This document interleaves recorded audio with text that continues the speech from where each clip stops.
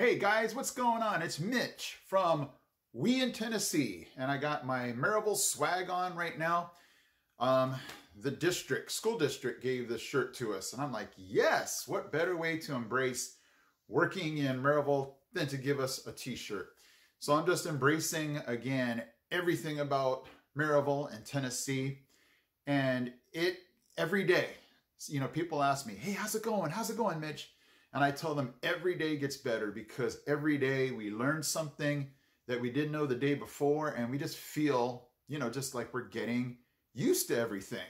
And so, it's just wild to think, a couple of months ago, completely brand new, knew nothing.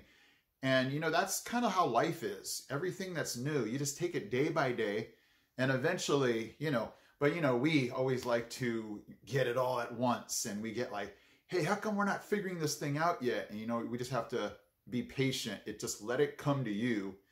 And it's kind of funny, I teach second grade, and we're learning fables right now. And we just watched The Tortoise and the Hare. And the moral of the story was slow and steady wins the race. So, I have to embrace that with Tennessee, just slow and steady. Just take each day, learn something new, and eventually you start to collect all of these little golden nuggets of knowledge, and eventually, you start to feel like, hey, this is home. This is, I feel like I belong. Because, honestly, the first few weeks I was having a hard time because you just feel like the outsider. You feel like everybody's looking at you like, hey, you don't look like you belong here. And, that's the thoughts that go in my head. But, slowly but surely, you get those Tennessee license plates, you just learn the streets, you begin to learn new names of new people, and you begin to develop friendships and relationships, and it just starts to come together. So I always want to be positive in my videos, but today there's a little bit of I don't want to say negative, just this was the whole reason why we came out here. So let me go ahead and take you back, because sometimes I forget this was a huge reason why we left California to come to Tennessee. My friends ask me all the time, and people that I come in contact with, the most question I'm asked is, so what brought you over here?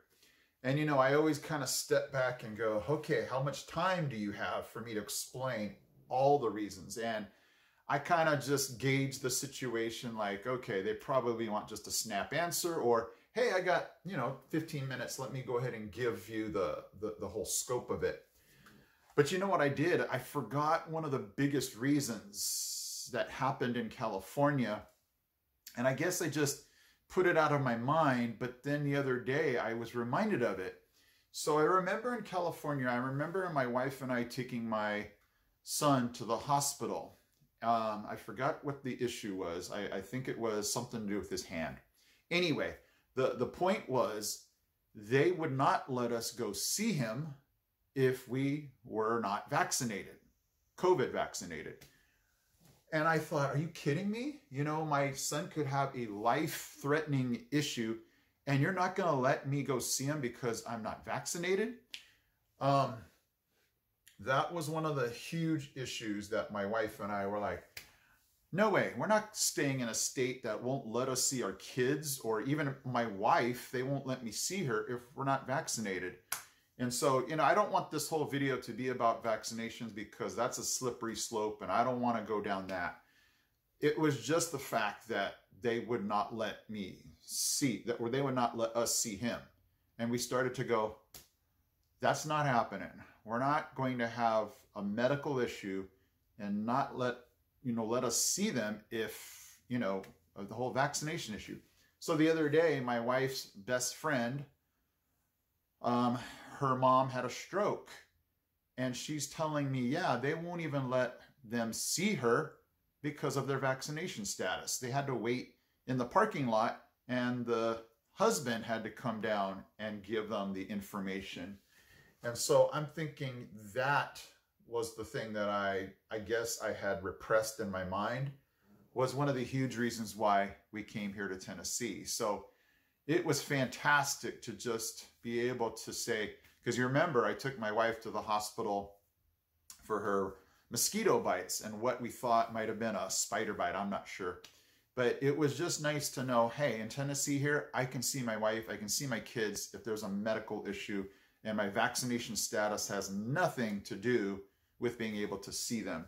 So that was just a huge reminder to me of, you know, I try not to look back. You know, you leave Tennessee, or sorry, you leave California to come to Tennessee, and I try not to look back. You know, we're here, and I don't need any kind of reminders, but it does make me feel good to see that reminder of this is why you came here. This was one of the huge reasons, because, you know, we talked about freedom, and we talked about just being able to not have to worry about these, you know, restrictions, these mandates. And so, you know me, I'm positive, and I'm so positive and thankful that we are here in Tennessee. So I wanted to just, you know, let you know that, because the other day, that's what I was reminded of, and I just wanted to bring that to you. So a few updates. I just filled in gas. So gas is $3.49. And so that's, you know, compared to California, I'm sure that's really good. And that was just something that I was, you know, usually in California, I wouldn't fill up my whole tank, because I'm like, I don't want to throw down $100 for gas. So it was nice just to say $50. I'm sure it'll fill it up. And I didn't even need the whole $50. So it was fantastic. And so I'm just thrilled again to be here, guys, in Tennessee. I'm loving every moment of it. You saw in my last video, not everything's perfect yet, but that is the cool part about, you know, just being here, is having things not be perfect and just watching God take it all. So I'll leave you with this example, and I haven't done a driving, you know, video yet. So I'm going to leave you with a video at the end of this one about driving. But, you know, I mentioned mowing and how it takes us a long time, and we're sweaty and we're a mess.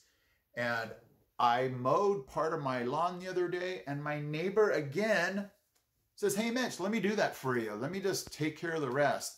And you know me, I'm not going to just go, yeah, you know, I was like, no, I got this. And he's like, Mitch, I'm retired. What else am I going to do? And I'm just blown away by how wonderful my neighbors are. You know, they would give the right arm for our family, and, you know, just hops on his riding lawnmower, zip, zip, zip, zip, done. And I'm like, wow, that was really cool. And so I could not ask for better neighbors. And you know what? Just all the people that we've come across, except the DMV, are just absolutely wonderful. Their big saying is, what can I do? And no worries. That's the one thing I learned here in Tennessee, is one of their sayings is, anything I can do to help you. And if I'm like, oh, you know, I don't know about this, their number one saying is, no worries. And so, come on, who could not love living in a place where anything you need, someone's ready to jump right in and help you. And if something goes wrong, no worries. So I love it. All right, guys, I'm going to leave you with this driving video to end this video. I appreciate you guys so much. My name is Mitch. We in Tennessee. If you guys have not hit that subscribe button and that like and that bell, I'm throwing down videos every Wednesday and Saturday, you know, as long as the good Lord lets me. And, you know, if you like what you see, join us on this journey. The journey keeps getting better every day. So I'm just thankful that all you guys watch.